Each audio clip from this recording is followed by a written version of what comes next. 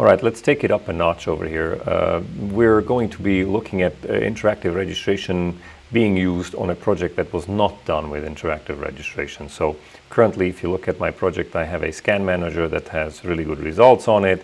Everything's relatively close and happy, and I have individual clusters with registration results.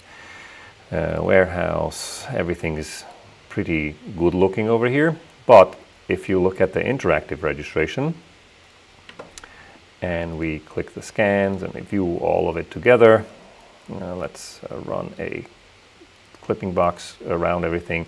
You see that there's actually no connections anywhere. So if you try to run a registration now, there will be zero ability for you to actually do any kind of updates. First of all, because your scan managers are locked, so the little padlock I'm going to unlock, and because I have multiples, I will actually unlock this guy also, but you can do it all in one step by just right clicking here, and you can do unlock all, and you'll see both of these will go away. So now I have the update button, but the update button doesn't do anything because it sees that there are no actual connections between the scans. So in order to rerun a previously run registration with target less registration and clusters, you will have to address each one of the actual clusters. So in the case, in my case over here, I have a cluster called, first of all, the major or the master cluster called scans. Then I have a cluster called printing, and then I have a cluster called warehouse. All of these will have to be done either manually or individually. So let's do this. Let's do this one manually. So let's go here and hit registration. Look at it. You can see my cross section over here. We'll just, oops, I didn't mean to do that. I wanted to do this. There we go. Maybe this is the actual cluster that's called printing, right? I don't have any connections. So let's do this. Let's do this one manually, or yeah, let's do this manually. There's not that many scans here. So let me hit add connection. And you can kind of tell this was pre-registered before. So you know that these are in the correct positions. You just need to find manual links between the actual scans here. So let's see if we can figure out some kind of a logic here. Let's go here. Let's go down the hallway, up here, and this way. You can tell that maybe there could be a scan here. There's just a shelf in between, so that's not a wall. We might benefit from a scan like this, and maybe a scan link here, and maybe even these two guys. But I mean, this is where you can kind of nitpick. And these are new connections. So what we'll do is we'll hit the button that says refine new connections. And refining the new connections should give us statistics between the relationship of these actual scans.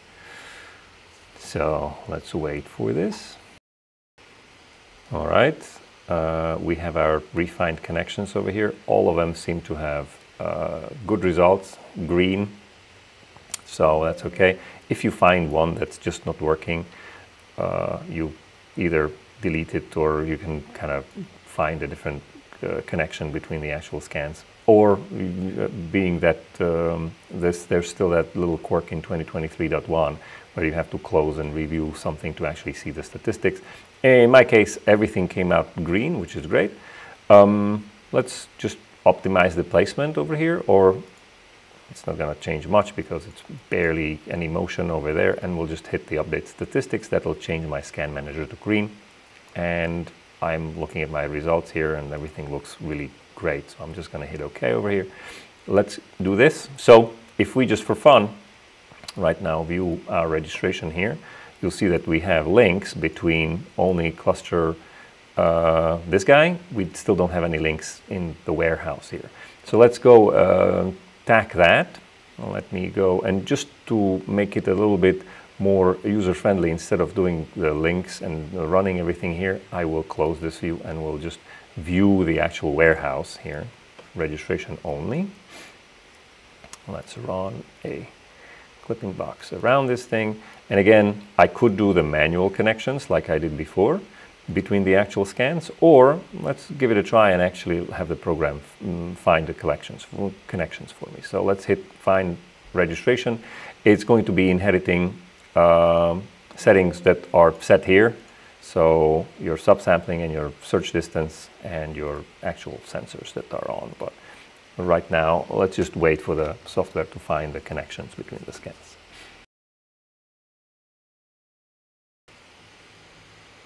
All right, this is done also. This is a bigger space, so larger tolerance over here. We'll hit the OK button.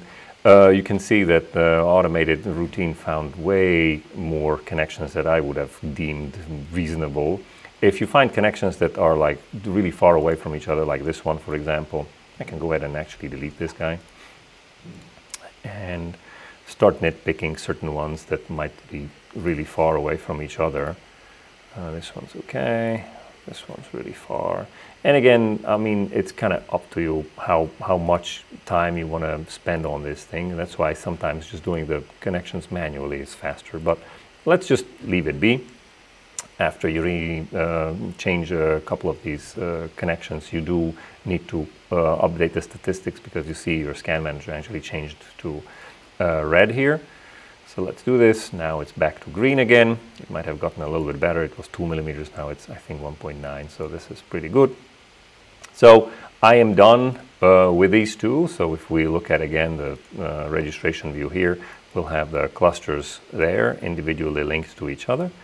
And now let's just do a fine registration between the scans that are here. I don't have a cluster for these scans. I could have made a cluster, but let's just, again, you don't have to make a cluster. So let's just do this automatically. So now that these guys are registered and we have connections between them, this one has connections between them. We don't have any connections that connect these scans. So let's just go and do fine registration here. So this will initiate a fine registration attempt between cluster number 1, cluster number 2 over here with the actual scans, and the individual scans that are inside my scans master cluster, I guess.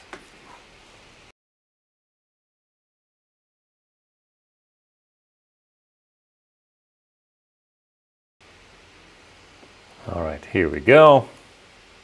It ran through its little processing here.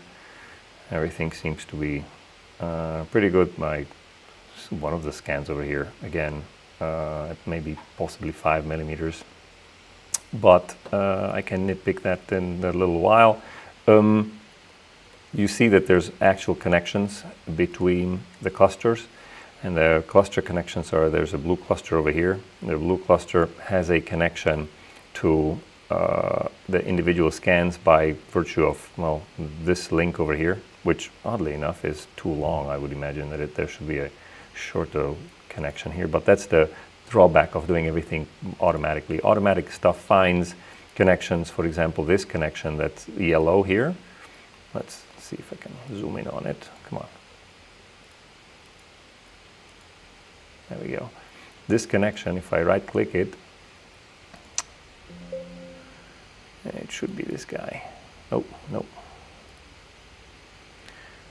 Let's zoom in on it a little bit better here.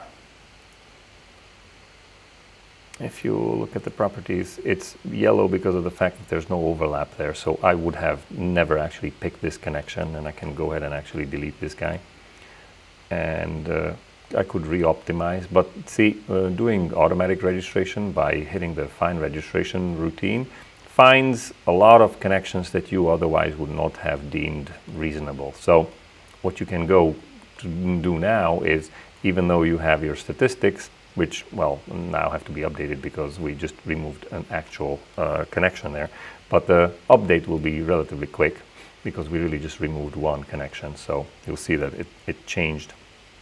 Didn't change much here in terms of my largest tolerance here, but that's just because I am looking at the overall picture here. So let's go, just for fun, find scan number 12 here, which is there, and our connection. See, that connection is really, really long. So what I'll do is I'm going to delete this guy and just leave this connection there. Let's do this. Let's do update.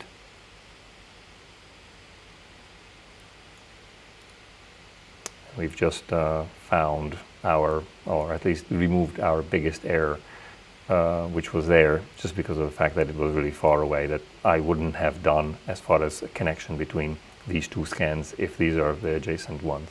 So again, removing and adding allows you to really quickly improve on your statistics and combine all of your stuff together.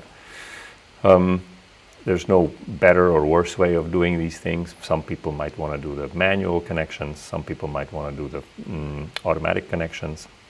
But when you see connections that are really just illogical, like over here, for example, even this is a little bit too long for my comfort zone, but hey, you can leave it, or you can figure out which connection was that. You can, when you highlight that connection, it'll get highlighted in the actual structure view here, which I obviously don't have open here. Printing warehouse, and you can right click and hit properties, and it'll show you what the statistics behind that actual connection are. If you find that it's too little overlap or really high tensions over here, you can go ahead and just right click it and delete it, and then just don't forget to re-optimize and then do your updated statistics. But for now, that's it. Messing with interactive registration in a little bit more complicated project over here. If you have any questions or comments, leave them below.